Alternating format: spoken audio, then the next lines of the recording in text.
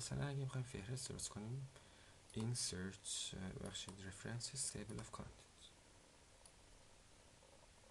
یه مدل رو انتخاب میکنیم، فهرست رو به اون میده. اگه اینکه بخوایم right to left left to right رعایت بشه که میزنیم right to left، تکست دایرکشن رو درست میکنیم. یا با استفاده از کنترل شیفت دست راست کیبورد و کنترل شیفت دست چپ کیبورد این right to left left to right هم میشه استفاده کرد.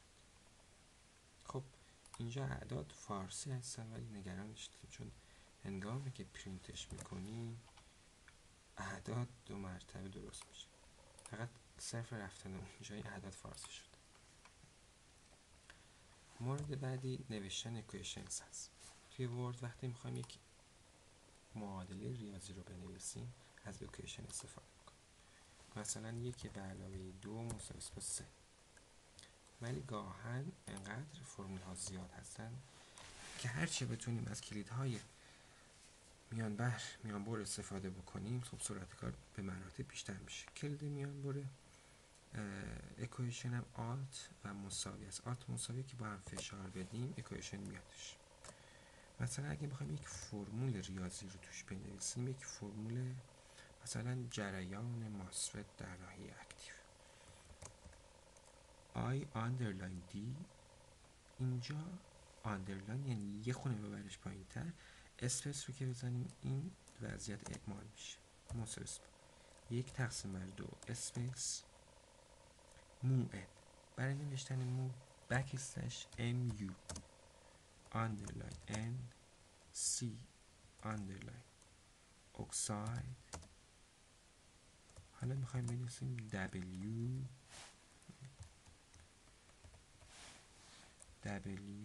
به ال.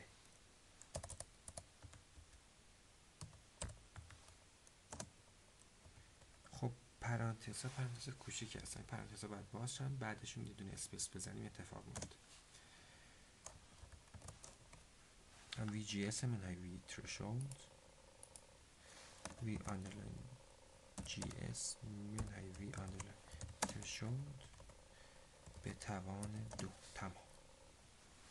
این شد نوشتن یک اکویشنز در ورد. حالا اگه خواستم اکویشنز رو ببریم 2 مرتبه آلت مساوی رو بزنیم، اکویشنز بسته شد.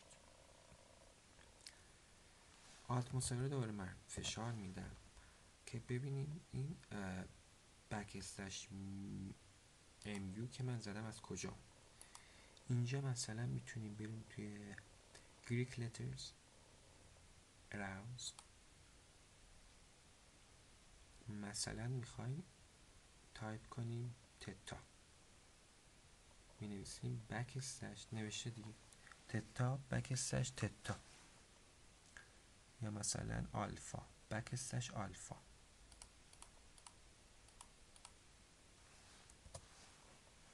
بک اسلش آلفا. به راحتی این کار امکان پذیره. گاهن نیاز داریم به شماره گذاری اکویشنز ها که شماره گذاری هم به راحتی انجام میشه.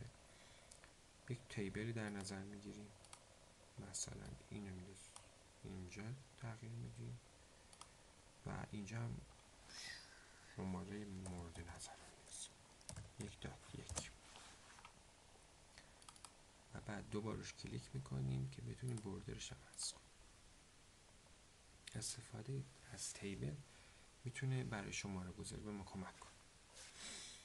خب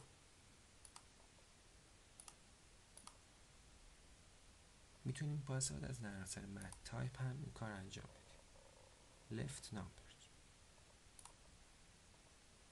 می‌نویسیم I control L D مساوی با مو کنترل جی ام. کنترل جی که بزنید میره توی حروف یونانی N C اکساید آندرلاین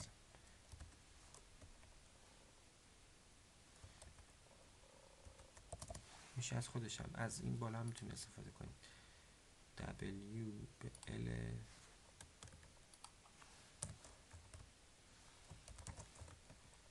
V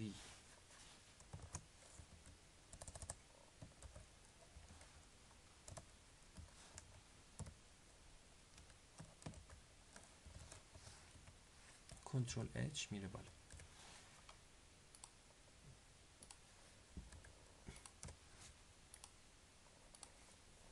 همونطور که میبینید خود نرم افزار مپ تایپ شماره گذاری کرد و یک سری از قابلیت های دیگه هم داره این نرم افزار.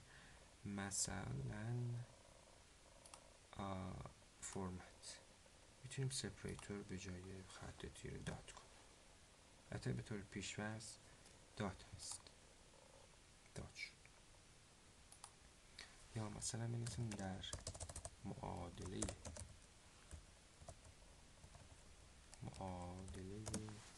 یکی میشه که insert references اوکی. دوبار که روش کلیک بکنیم یکی رو می‌نویسیم و ادامه متن. خب گاهن میخوایم اینجا بشه 1 2، یعنی سکشن بعدی چپترمون تغییر کنه و از این قبیل کار.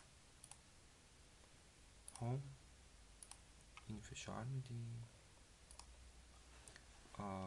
خب فکر میکنیم قبلا چند تا ایکویشن من زدم. map type insert section شد 1 2. دوباره insert section بریک دیگه بزنم میشه 1 3. این هم برای معادله و استفاده از رفرنس اون در متن.